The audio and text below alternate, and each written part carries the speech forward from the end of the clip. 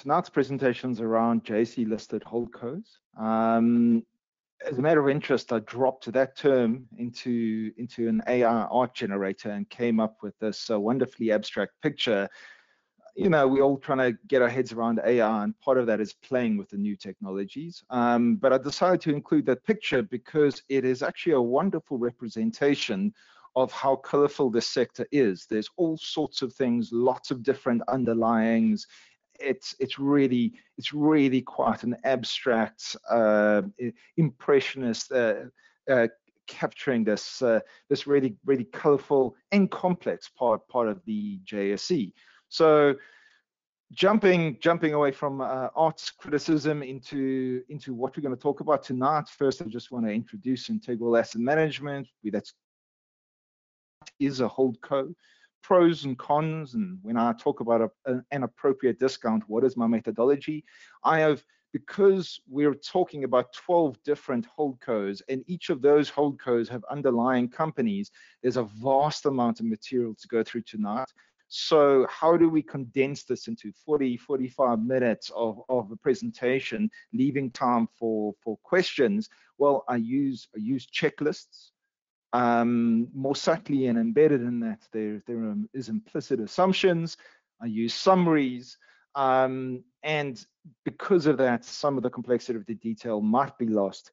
It is still there. I'm not smoothing over it, not avoiding it. I'm also just trying to get through it. There's a lot to talk about, and then obviously the meat of the presentation this evening is the JSE listed holdcos, where we run through them, a summary and conclusion. Hopefully we've got plenty of time for questions. So first of all, jumping into who is Integral Asset Management? Who are we? Well, we're a long-only global and domestic asset manager. Simplistically, how we invest is we like good companies. We prefer paying inexpensive valuations, for them. We like companies that are growing, and we like diversified portfolios. Simplistically and intuitively, that's our investment process. We've got a range of offerings. Most of the people dialed in this evening, the domestic seg portfolios and the offshore seg portfolios or global seg portfolios are more applicable. But we've got funds, local, domestic. We run institutional mandates. We have access to lots of list platforms, so we can offer a full service long only investment offering. Shifting to what is a holdco, we need to define what we're talking about tonight. So conceptually or visually, holdco listed on the JSE will have a range of underlying investments. Now that's a little simplistic, so let's jump into some more details. Essentially, a holdco is shorthand for a holding company, or even a longer definition as an investment holding company. Really, a holdco refers to a company whose primary characteristic is it itself actually invests in other businesses. It doesn't have an underlying operation. The businesses it invests in have underlying operations. Its business is the business of allocating capital. Typically, market and management judge this performance predominantly by the growth in its net asset value. What is net asset value? It is the equity in the group, or the underlying, if we take the assets and we subtract the liabilities, the net asset value, and typically that divided by the number of shares in the market arrives at a net asset value per share. The world's most famous holdco is arguably Berkshire Hathaway. Warren Buffett, Charlie Munger run this business. They have run this business forever and a day. I feel like we're getting into the last innings for them, and there'll be a second generation of manager that takes over. But during their watch, $10,000 invested into Berkshire Hathaway in 1964, $10,000 would be worth over $500 million today. It shows you the power of letting someone else manage your money effectively, which is what investing in a holdco is. The JSE actually has in their listing requirements in section 15, they've got a section dedicated to what they call investment entities. whose principal underlying activity is the investment in securities, specifically referring to investment companies, private equity companies, active private equity companies, investment trusts, and unit trusts. There's a range of criteria here, but there is a section on the JSE listing requirements, section 15, that is dedicated to them, that is worth referencing as well. So that is what a holdco is. It is, once again, zooming back to this graphic, now makes more sense. On the JSE, you've got one company listed. It itself doesn't, in fact, have necessarily an operational business. It is an allocator of capital into other businesses, in fact, as an investor into them. And those businesses run operational businesses, and this holdco aims to grow its net asset value. What are the pros and cons, and what is an appropriate discount?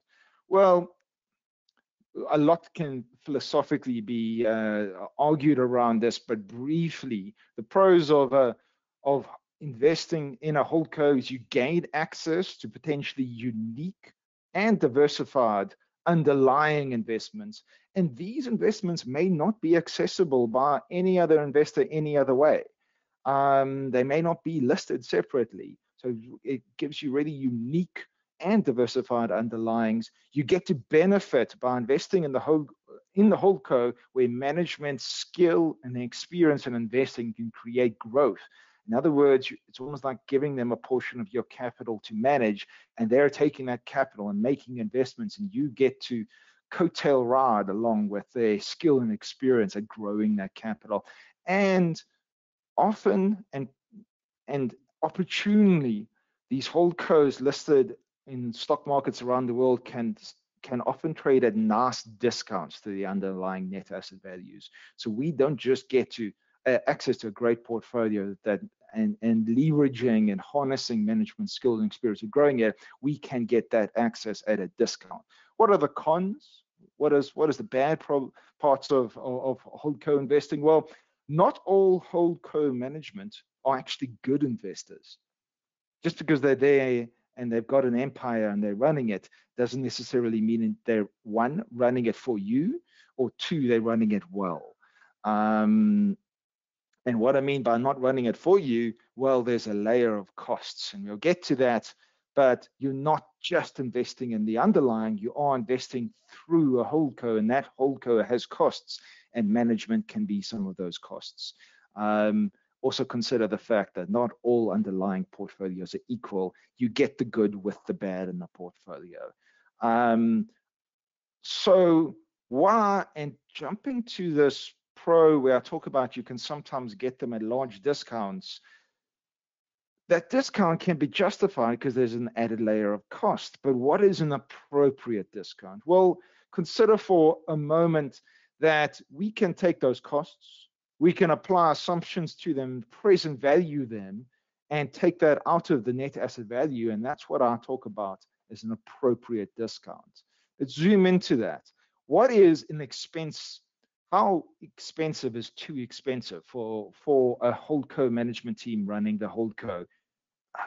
Yeah, how much is too much extra costs? Well, a way to view them is not in isolation. You know, is R1 million a lot? Is 100 million rand a lot? Is R1 billion a lot? Is an extra cost? Well, it depends on the size of the underlying portfolio. So what I like to do is I'll take the holdco costs, and one has to make some assumptions here because there are lots of moving pieces, and you'll see sometimes I don't have finite costs, I have ranges of costs, and take them out as net asset values of the holdco costs, arrive at a percentage. I then apply inflation and interest rates. Effectively, I'm building a perpetuity here. What I mean by that is I've got a rule of thumb formula. In South Africa, let's assume a long-running inflation rate of 5% and a long-running average cost of equity of about 15%. Holdcos are not temporary structures, they're permanent structures. So let's assume that these costs are almost like an annuity, but going into eternity, otherwise known as a perpetuity. And we can take the hold costs as a percentage of the net asset value and chop out or divide by the cost of equity less the inflation rate we expect that layer of cost to grow by. and arrive at an appropriate discount to NAV. This is a bit technical. I can answer questions on it. I don't want to linger on it. The point is, you're trying to create a present value of all future costs in this added layer of cost to arrive at an appropriate discount. Then this is jumping into the checklist that I do apply, and I try to almost like a template, but not all holdcos are built the same.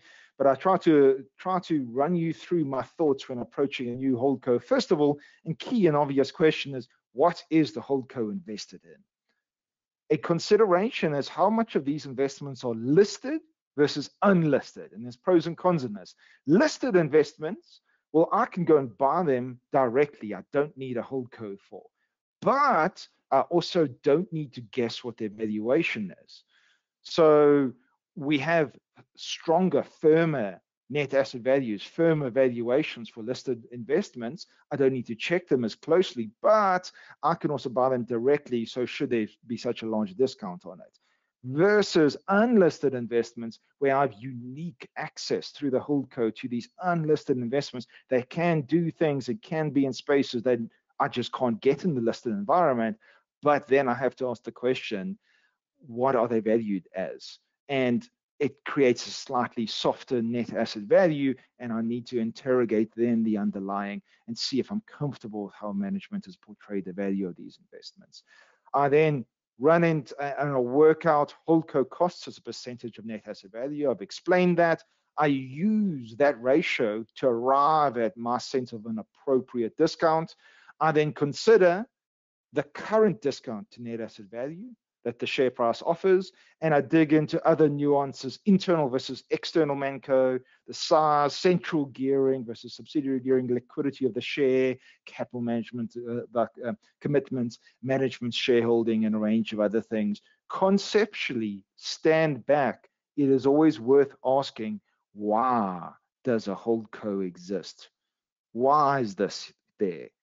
And sometimes if you can't answer that correctly, it creates lots of problems. But sometimes there's very good reasons why a holdco exists that make you understand a lot of the answers to these questions. That is the conceptual background that I'm going to apply into holdcos. Let me jump to the first. So the first is African Rainbow Capital. What are they invested into? They're invested into the data-only telcos RAIN. They've got a range of other investments from time bank, domestic, and global. I've lumped them together. You can split them out separately. Crops is a mining group. Alexander Forbes. They've got their own investment to their own fund, Blue Spec, and a range of others. The range of others, if you dig through, there's a long tail in African Rainbow Capital. But the bulk, we're looking at about 2/3 of their investments are sitting in RAIN, so we're talking telcos, and let's be slightly conservative, call it startup data-only telcos, startup online only banking, startup crops, so specialized mining, and then they've got more generic investments in Alexander Forbes and the like. So what are they invested in? Diversified financials and industrials. Ironically, that is the focus, but their largest investment is RAIN in the telco space. Listed versus unlisted, 90% of the investments are unlisted. This is where some of the problems start to appear, where what are the holdco costs as percentage of NAV? African Rainbow Capital is a very expensively managed holdco. 2.5% to 3% of NAV is my best estimate for how you slice and dice things for how much their holdco costs. Now, to their credit, they've acknowledged that there was a problem. They are engaging and they're in a process to review their fee to manage this. We could talk about that where they're going to apply cost plus a margin, and there are some performance fees, and the performance fees are perhaps, in my opinion, too low, because you can just invest in the 10-year government bond and beat that performance fee. But it is under review. We will see how it lands, and we will give them 12 to 24 months to see what that actual cost is. For now, I'm using the old one. The old holdco cost as a percentage of NAV, determine, once again, and a rule of thumb is divide this by 10%, and you arrive at an appropriate discount on NAV if it's a SA Inc. holdco. And they determine a 25 to 30% discount to NAV. How are they currently trading? Well, they're currently trading at a 26% discount to NAV.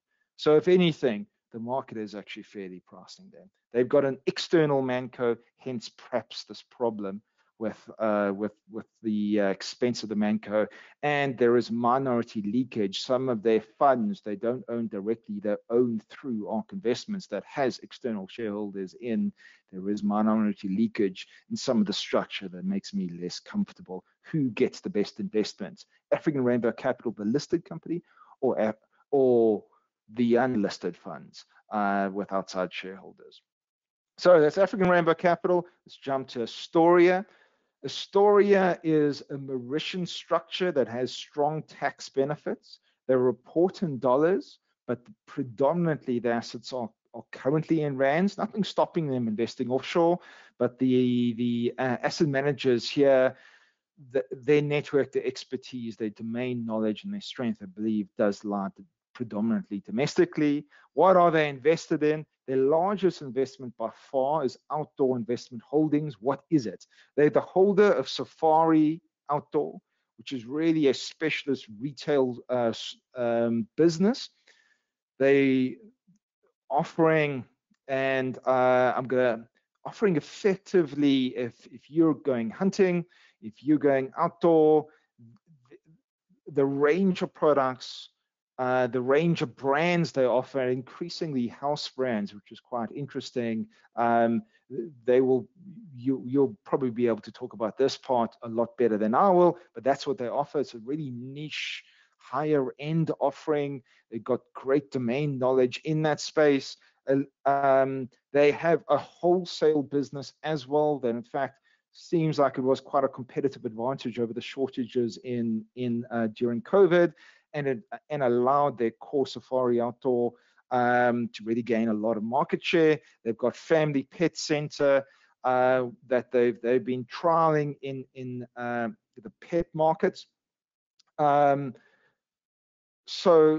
I'll get to how they value that at some point a little bit later. But shifting around, they've got RECM Calibre. I will get to this. It's coming up later because this is separately listed, but the key underlying there is Gold Rush, and Gold Rush is a gaming betting LPM business. They've got Diamond Mining, which I've lumped together, but it's really marine mining and marine diamond mining and Transex.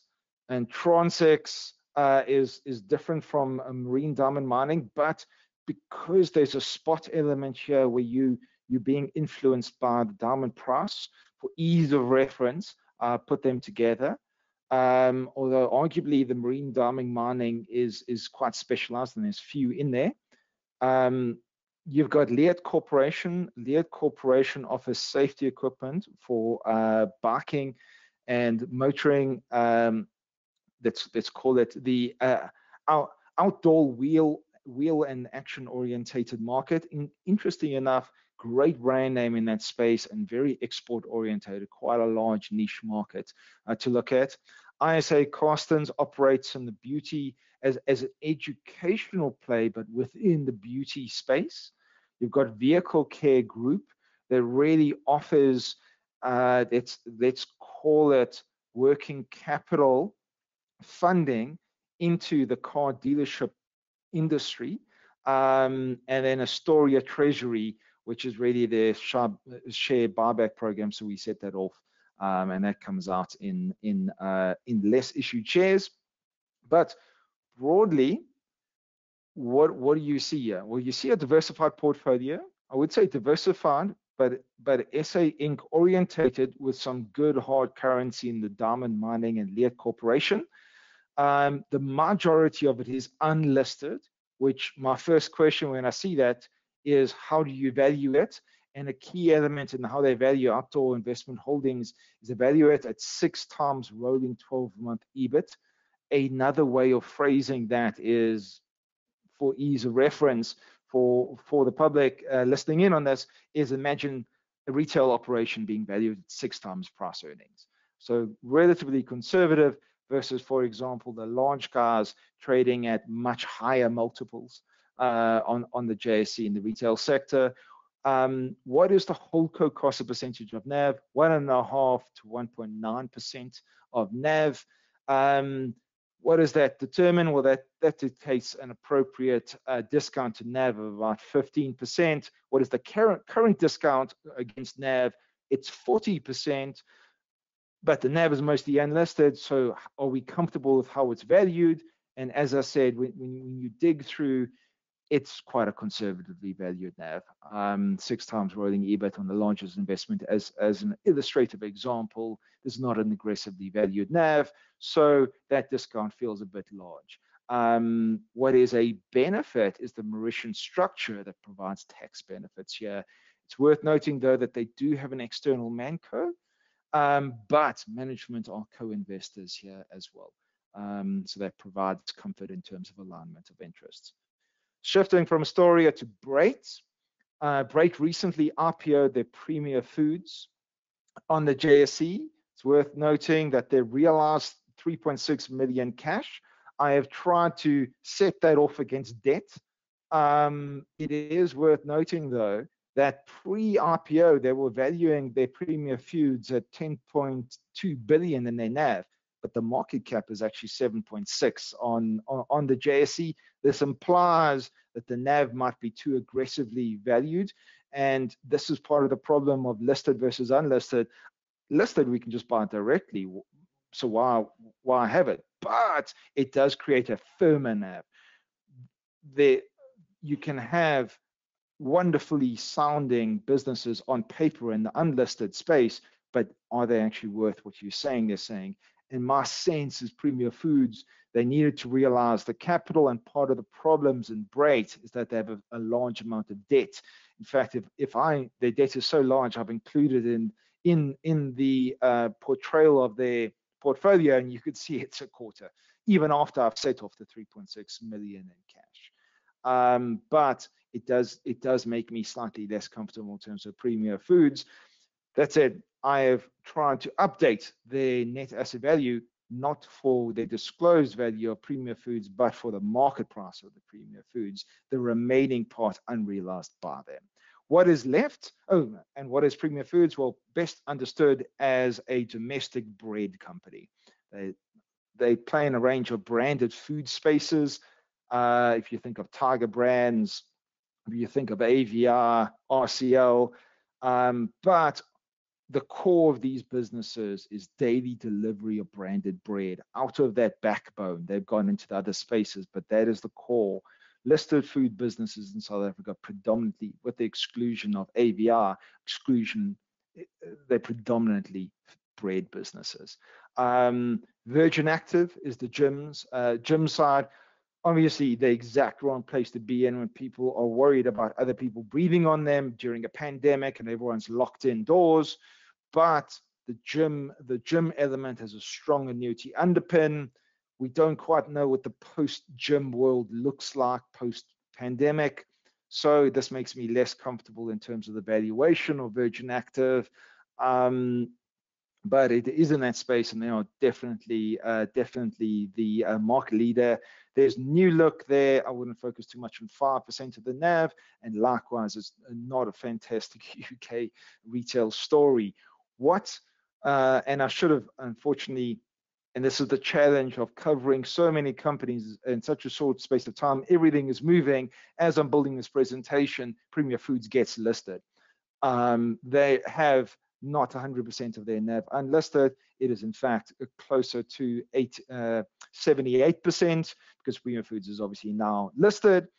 Holdco's percentage of NAV is, let's call it 1 to 1.5% of NAV. What does that imply? That implies a discount of 14 to 20%, somewhere there. What is their current discount? 39%. You go, gosh, that's cheap, except, and this is the nuances you need to be careful for, their debt and some of their bonds are convertible.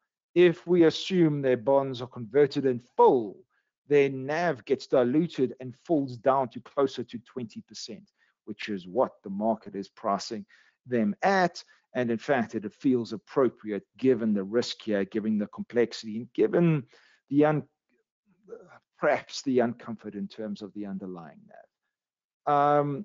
Shifting to, in fact, the guys who are, Ethos is the guys unwinding Brait, by the way. This is not, and perhaps it's unfair to apply an overly aggressive discount because this holdco is unlikely to be here in the long term. Ethos was hired to drive a final realization process. That's a fancy way of selling everything, settling all the debt and returning all the capital to everybody. And therefore, in Ethos's own listed holdco, which is EPE Capital Partners, they've got Brait's NAV. Now, I don't think you should include Brait's NAV at its NAV. You should include it at its share price. So I've gone about that. But if we dig through EPE's portfolio, 20% is sitting in Brait's, 25% in Optasia, that was previously called Channel VAS. It's really a fintech play, microlending, airtime credit, data services. These are great businesses at scale, difficult businesses to analyze because there's lots of moving parts, lots of transactions, lots of plug into networks, and lots of opaqueness in what it does. Let's call it a transactional fintech play. That's the largest investment. They've got dual exposure. They're in the Brait EVE structure. They've got a range of other, and it's going to take too long. So for the sake of time, I'm not going to dig through, but they're co-investors into a lot of Ethos's own private equity investments and into their funds. And this is, in my opinion, one of the problems here is that EPE Capital Partners has an external manco, and they invest into Ethos's own private equity funds of different maturities. And this creates a range of risks and a range of costs. We don't have clean line of sight to how much duplication of costs is there, not just in the listed holdco, but in the actual private equity funds they're invested into, and then into the underlying investments themselves, and how are each one of those valued. What we do have, and they have wonderfully detailed presentations in terms of the underlying valuations, but if we have a look at the unlisted portfolio, and this is worth pointing out, excluding Brait, but about 77% of Ethos, EPE Capital Partners, is unlisted, and that unlisted part is valued on a EV EBITDA of about 8.82, about 8.2%. What does that mean? Well, EV EBITDA is almost like a debt neutral price earnings. If we look at how the market is valuing them as a discount to NAV, it implies that the market is valuing, and if we assume that the market is accurately valuing them, it is valuing those unlisted companies at closer to a 5.5 times EV EBITDA. So there is a disconnect. And it is hard to say, given the spread of the underlyings, and particularly the larger weightings in fintech, which, you know, if you'd gone back 2 years, 3 years, and you looked for a market multiple in terms of fintech offerings, and you looked offshore for global peers, this might have been an insanely much higher multiple. You know, is 8.2 versus 5.5 a fairer multiple? Much harder. But what I can say is that our best estimate in terms of holdco costs as a percentage of NAV is 1.5 to 1.75. That's with the risk of duplications of cost and push down to funds. Let's say a fair discount on pure perpetuity is closer to 15 to 20. It does seem like there's some value here, especially if they manage to unlock the NAV in Brait correctly. It does feel overly onerous what the market has applied to them, but there are a range of questions here and a range of complexity, and the key questions are not mark to market, unlisted portfolios, but once you realize them for cash, what are they worth? Shifting from EPE Capital Partners to almost a polar opposite, Hosken Consolidated Investments is almost entirely listed.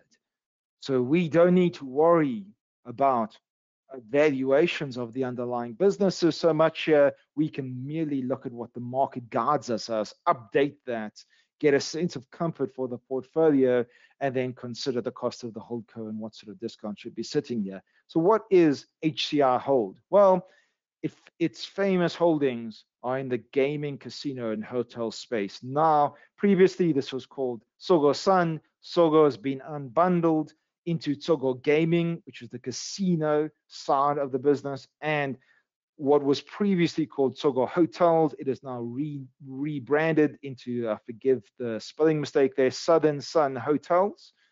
And that's the chunk of the business. Not a great space to be in during lockdowns and COVID, but well positioned as tourism picks up, well positioned in terms of being a market leader with really valuable but old school gaming assets. We will get to this valuation of Sogo Sun Gaming when we get to RECM Calibre Prefs a little bit later.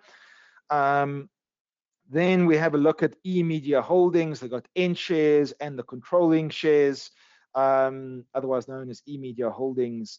Really, what is that? That is ETB. That's the eMedia side of the business. Frontier Transport was previously known as, I'm suddenly having a blank moment. It was the not Gold Star buses. Golden Arrow, that is it. Golden Arrow buses, rebranded in Frontier Transport. They're shifting slightly broader and picking up more routes in the personal logistics space. Deneb is an interesting amalgamation of industrial properties and, in fact, some gaming and distribution businesses. Interesting anecdote aside, Deneb holds distribution rights domestically for the Xbox. I think it would be valued a lot higher if it was PlayStation, but you can see where my gaming interests lie. But they've got the Xbox distribution rights. The African Energy Corporation's got a range of oil and gas exploration rights around Africa, of which the most notable are Namibia. They're on the news and is sitting in Brulpadda, which is South Africa. What is interesting is we don't need to guess what those are valued for. It is listed. Platinum group metals. It's got a PGM mine. That Impala passed on taking the option, which is worth noting. It does beg the question, because to take this mine to the next level, you need a large amount of funding, and the natural buyer, the natural realization of this business or this mine was to Impala. We will see where it goes, but once again, listed price. We've got properties and net debt, and we've got a little bit of net debt in the center. This is the unlisted part. But it is the minority of the business. So what is the commonality across all of these? Well, typically, and interesting enough, if you have a look at Johnny Copland coming out of the unions and building this business, his background is a lawyer. And all of these businesses, almost every single one of them, has legal barriers to entry. Casinos need gaming licenses. Media needs media licenses. You've got bus routes. You've got mining and oil and gas rights. All of these things, legal barriers to entry. But interesting enough, the weight of this is sitting domestically. This is an SA Inc. listed holdco. Once again, hard to unpack holdco costs, but our sense is it costs in the range of, let's call it 1.5% to 2% of NAV to manage the holdco, which implies a discount of 16 to 20%. Interestingly enough, and perhaps driven by the large early stage, particularly out of Namibia, oil and gas discoveries being discovered there, the share is trading at a 0% discount to current NAV. The problem is it's difficult to value these early stage oil and gas investments. To some degree, though, we can look at the market valuation of that, translate that back into South African rands and see where this sits. Shifting to the big daddies, Naspers and Prosus. These two companies are two of the largest listed companies on the JSE, and interesting enough, they are holdcos too. Part of the challenge here is that there's a cross shareholding, which makes this a bit of a mind bender. But Naspers holds 70% of Prosus, and Prosus holds just less than half of Naspers. What does that mean? Well, first of all, it means that you can't view these companies in isolation. You have to view these companies together, because the underlyings of the one are the underlyings of the other in a proportional manner.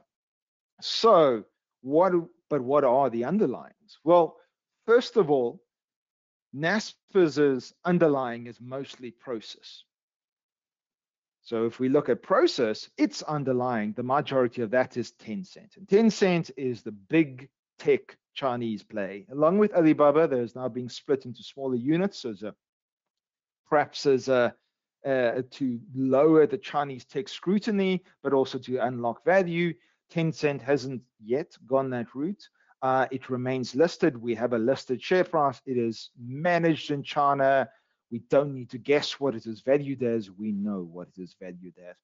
If we look at the rest of the group, well, what is the commonality here in Prosus? Well, it's in food delivery, e-learnings, classifieds, e-marketing. It's really, they're trying to build what I would argue is commoditized platform tech-enabled businesses. And that's the side of the business that, interestingly enough, the market basically values at zero. If you assume Tencent is fairly valued and we chop out a comfortable little fair value. But I'll get for that, because this is Prosus's assets you need to view through the lens of Naspers when viewing Naspers. So now, this creates an interesting discussion, and this is a philosophical discussion in terms of the holdco costs, because the management who sit in Naspers and in Prosus do not manage Tencent. That can almost be viewed as a passive investment, and actually, if anything, they've been selling it. So what do they manage? What do they do every day, day in and day out? Where do they allocate capital? Well, it's this portion of the portfolio, in effectively the fintech, e-classifieds, e-learnings, food delivery side of the business. So when and why is that relevant? Well, how do we compare those costs of the holdco relevant to the underlying NAV? And if we have a look at Prosus's holdco costs versus its NAV, it's 0.2 to 0.5% of Prosus. Likewise, 0.3 to 0.5% of Naspers. These sound like incredibly efficient holdcos, but consider that Naspers as a holdco holds a holdco, which is Prosus. Therefore, should we not take Prosus's holdcos into Naspers? And the moment I do that, Naspers's holdco costs, including Prosus's holdco costs, are actually closer to 0.5 to 1% of Naspers. But if I consider only the active part of the portfolio that effectively management manage and not the passive part that is Tencent, and I compare then the holdco costs against that active allocation of capital, well, Prosus is actually much closer to 0.5% of holdco's percentage of active NAV, and Tencent is a whopping 2.6%, approaching 3% of Naspers' active underlying. Once again, having a look at the look through on the active part of the portfolio. Now, what is an appropriate discount here? Well, these are global businesses. Tencent is in China. These investments are literally all around the world. We cannot use South African cost of capital and South African inflation. So I've assumed that the Fed in America hits their target long-term average of 2% inflation, and I've taken a 10-year US dollar bond rate as an indicative global risk-free rate. I've calculated perpetuity based on these costs, and we arrive at an indicative Prosus discount of between 6 to 10% on its NAV, and Naspers discount of 20 to 30% on its NAV. Remember, Naspers is a holdco of a holdco, so it's compounding discounts because it's got not one layer of cost, it's actually got 2 layers of cost between it and its investments. What does it currently look like now? Fast-moving exchange rates and share prices, and the moment I put this pen on paper, it's out of date. But at the point where I calculated this, Prosus was trading at about 25 to 30% discount to NAV, Naspers at 37 to 40% discount to NAV. So these do look relatively cheap against their implied discounts against their NAV, but Tencent is held through a risky VAR structure, which is legally unchallenged gray area stuff. And that means that this NAV could evaporate if legally challenged by the Chinese authorities. Also, we're assuming that the fair values of a lot of these assets are correct. We're not penalizing Naspers for having an unlisted control structure. And the moment you take into account these risks that hike the discount one should demand against its implied discount to NAV, perhaps these are actually fairer discounts. And for one of the largest, most liquid, most traded stocks on the JSE, well, 2 of them, Naspers and Prosus, we shouldn't be surprised when the market is fairly valuing them, and it's an efficient market at these levels. So then jumping to RECM and Calibre, this is an interesting one. It's a listed preference share where over the years, they've realized value, and in fact, it's getting increasingly having a single asset, and the single asset is Gold Rush with 75% of the sum of parts in Gold Rush. What is Gold Rush? It's really a gaming company, but it's a new style gaming company. Limited payout machines, e-bingo gaming, and betting, that new age distributed, flexible, agile, online OPM business. I will get to why that's relevant in a moment. But the majority of RECM and Calibre Prefs underlying net asset value is unlisted. Their holdco costs are actually quite efficient at 0.3%, dictating a very low discount, 2 to 5%. Their current discount to NAV is at 21%, but the NAV is unlisted. So how is it valued? Well, it's valued at 7 times EV/EBITDA multiple. If we assume that the market is correct, it's valuing it at 5.5 times. Which one is correct? Well, Sogo Gaming is currently at a 6.5 times EV/EBITDA, Sun International at 5 times, Las Vegas Sands, Wynn Offshore on forward EV/EBITDAs of 13 to 15. What is correct? Well, one could look at Sogo and Sun International and say perhaps 5.5 times is fair, and the market is correct here. But Sogo Gaming and Sun International are older school, legacy, big casino gaming assets that are in fact losing market share over time to the LPM e-bingo side and the gaming. And in fact, Gold Rush and LPM players are taking up market share and growing. So perhaps a premium is justified here. Here's the question: should RECM Calibre be valued as a holdco? It is increasingly becoming, in fact, an opco. It's got an operational single asset, and should we not be looking at an earnings-based valuation? Jumping to Raynet, its underlyings are British American Tobacco, pension, which everyone should know, Pension Insurance Corporation, which operates predominantly entirely in the UK market, is my understanding. It's in the pension risk transfer market. What is that? That's complex and obscure sounding. It's quite simple. In the UK, there are a lot of defined benefit pension schemes. That means you guarantee your pensioners will get certain payouts. that creates a liability on the company's balance sheet that isn't their core business in managing this. The Pension Insurance Corporation turns around and says, we can solve that for you, and here's the price. Simplistically, there's different ways they can solve it. I'm not going to get into that, but that's their business model. And that's a big business. They do well in that. Even though they're unlisted, they've got a large market share here against the other few operators. And you need big balance sheet to operate in the space. You need to know what you're doing. These guys have a big balance sheet. They know what they're doing. How does RENet value them? On comparable company multiples derived from public information of listed peer groups. They value them as if they were listed. British American Tobacco is listed, and we've got a smattering of private equity really invested in Europe and Asian, Pan-Asian private equity. That is interesting. When we have a look at RENet, what really jumps out is the efficiency of the holdco structure.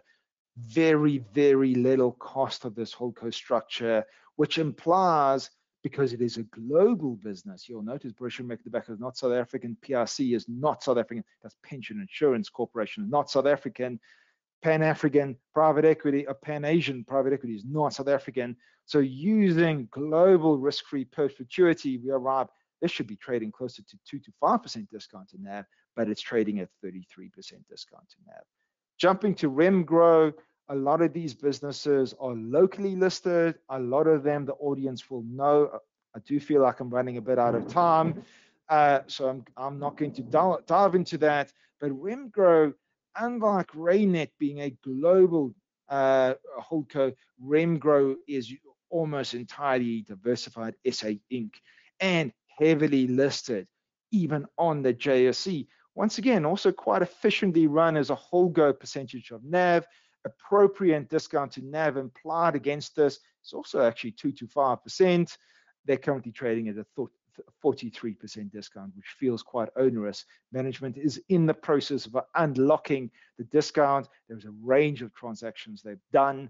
Even just this week, our RCL has sold Vector Logistics to try to unlock some value.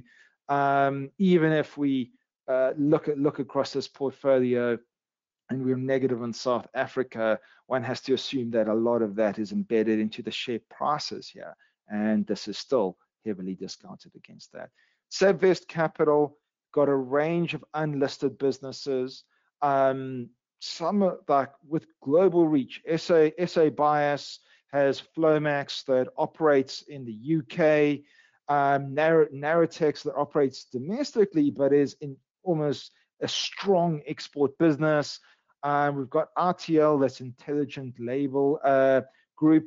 They're really a global player in the labeling business, servicing fashion industry. Think about it. If a Nike or if a Nike clothing item goes out there and it doesn't have the Nike sign on it and the Nike label, is it a Nike thing? Where's the branding power in that? Nike doesn't make that. And yeah, that's just top of mind, but they deal with all big fashion and apparel players globally, and they're really, really strong in that group. Then we've got DNR 4PL. They are domestic, but the best way to view them is on the telcos distribution side, perhaps a little closer to home. They probably hate this comparison, but imagine a blue label telecoms without the Cell C dragnet on wonderful business. They are gaining great market share. ALB Holdings was listed. We've got Apex Partners that is growing a diversified industrial holding business. Just looking towards the UK, that's going to be interesting to see how it plays out. Got Transaction Capital. I expect to field some questions on that this evening, but it's 1% of their NAV, and in fact, we actually back management there. What does it look like? Well, it's really a diversified industrial financial services and predominantly unlisted net asset value. When we have a look at the cost of the holdco, 1.5 odd percent of NAV implies an appropriate discount of about 15% against its net asset value. Its current net asset value is trading at 25%. The question on the unlisted space is, well, how is that unlisted NAV valued? It's valued very consistently on conservative EBITDA multiples. And in fact, there's year on year, those multiples, there's been, on a weighted average basis, almost no expansion in those multiples. This is when the NAV grows, it grows from either realizations, which are actually the minority, these are long-term portfolios, but mostly from driving earnings at a business level. And we can see this when we have a look at, and this is quite an impressive track record, the net asset value over time has consistently over 15 years compounded at 17%, 10 years, 19%, 5 years, 16%, and so on and so on and so on. The track record here is wonderful at growing its real NAV. And the growth has come from earnings, not from multiple expansion. Sabvest has an internal manco. The CEO is a major shareholder. They use a partnership principle where the underlying management teams running these businesses are large investors in the individual businesses, and Sabvest partners with them. The track record speaks for itself. Universal Partners, I don't want to linger too much on this, is deeply illiquid. Majority of investments are in the UK, or almost all of them are in the UK. They're all unlisted. It's a very expensive holdco, which implies quite a large discount. It's trading at a larger discount to its net asset value, but that's probably due to the illiquidity of the share. One has to take that into account, and our calculation of a discount against NAV doesn't always take into account illiquidity, and Universal Partners has quite extreme illiquidity. What does this all mean? Running through that portfolio, and putting it onto a spreadsheet. Well, if I compare discounts to NAV and I compare against cost to NAV, i.e. the holdco cost to NAV, what you don't want is you don't want to pay a premium to NAV, and you don't want an expensive holdco as a percentage of NAV. I've also visually represented Prosus and Tencent. The blue versions of them are taking into account Tencent.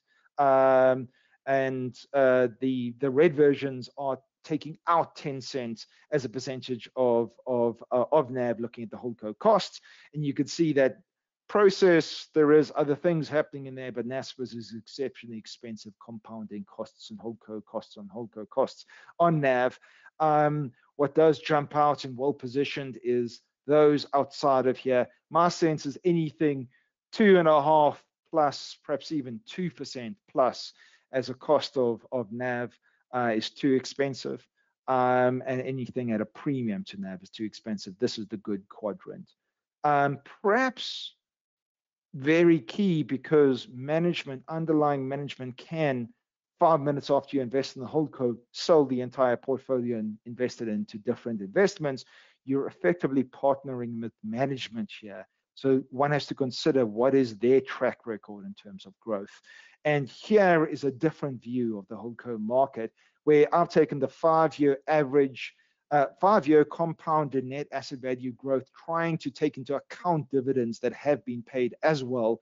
So and having a look at the growth, you at least want to beat inflation.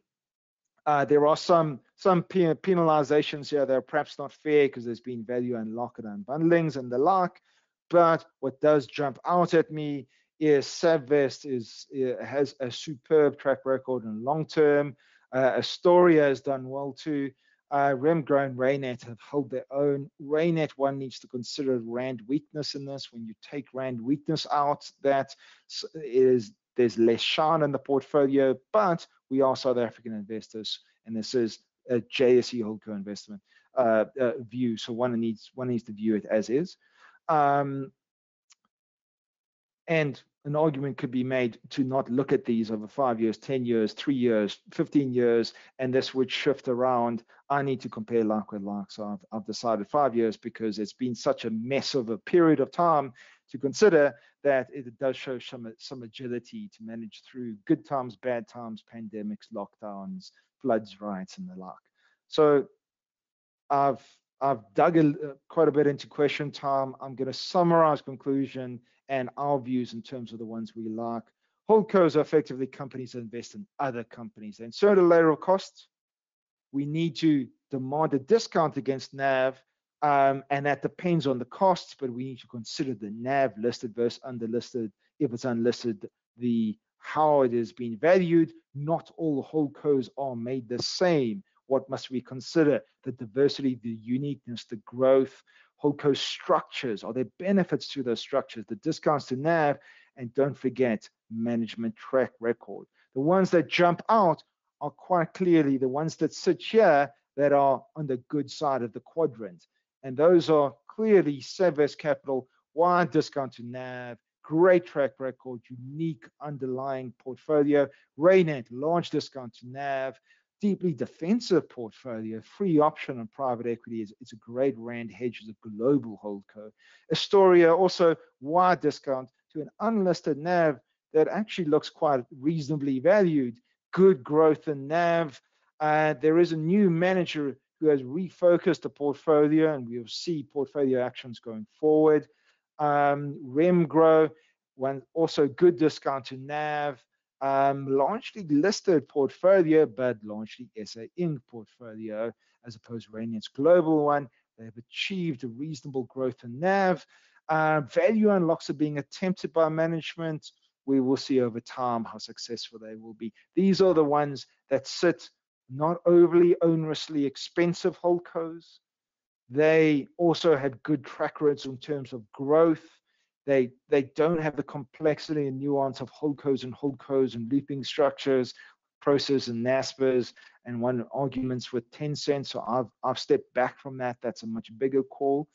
And they offer unique, good, and attractive and discounted NAV with good management teams. Going to open for questions. Apologies that there was just so much to go through. I've had to summarize. Simon, it's over to you. No, Keith, that's perfect. I mean, we're practically out of time. I'm not seeing many questions coming, but I mean, more importantly is that we've got a huge amount of content there. One is Lebachang's asking, he's saying, so private equity business can list on the stock exchange. And Lebachang, yeah, I mean, Keith, Brait used to be a good old-fashioned private equity if we go back, 15 years perhaps or so? Yes, so Brait effectively founded private equity in South Africa, is my understanding. A little bit before my day, they're founding, but yes, and the thing is, they didn't just invest in private equity; they managed private equity. What I mean by that was Brait had its own private equity funds, and then it was the manco managing them, and it would invest alongside them. Kind of like Ethos is done with EPE Capital Partners, except Ethos is the manco and they're unlisted. Brait wasn't. Brait was listed. Gotcha. Yeah. Gotcha like that. A great question coming through. Bidvest not considered a holdco. I mean, I can see the point, but I suppose they are more operational, perhaps. So in the legal definition, most of the companies on the JSE are holdcos because they have a holdco structure and they have operating subsidiaries. But it also depends how they allocate capital, where their market classification is, and really how they run. Bidvest is legally a holdco, but underlying it, it manages its businesses as opcos. It's there to extract growth and free cash flow, and it is not, perhaps if we go back to this definition on the JSE, it does not fit Section 15 investment entities, including having an investment policy that is stated and approved by shareholders. Consider for a moment that its principal activity is not investing in securities. Its principal business is managing its underlying businesses, and it doesn't really have minority investors in its underlying businesses. It owns them wholly and therefore owns the free cash flows and manages them like that. Lots of other businesses can be viewed that way. Legally, there might be that, but no, they're trading businesses. Yeah, I get you. And it's Operational that businesses. opco versus holdco, and I mean sometimes it's a bit of a grey line, but Yeah. I take your point in it, folks. I'm gonna park it there. A few questions, very few questions. I think Keith has totally bamboozled our brain. I wasn't expecting the extent of the content coming in. Everyone's asking when the video will be up. It could be up, let's say late. Let's say when you wake up tomorrow morning, justonelap.com. You'll find it there. You'll find Keith on the Twitters. You'll find him at Integral Asset Managers, of course. Keith, really appreciate that. Was a magnus opus. That was giant. That was way huge. And absolutely worth every minute of it.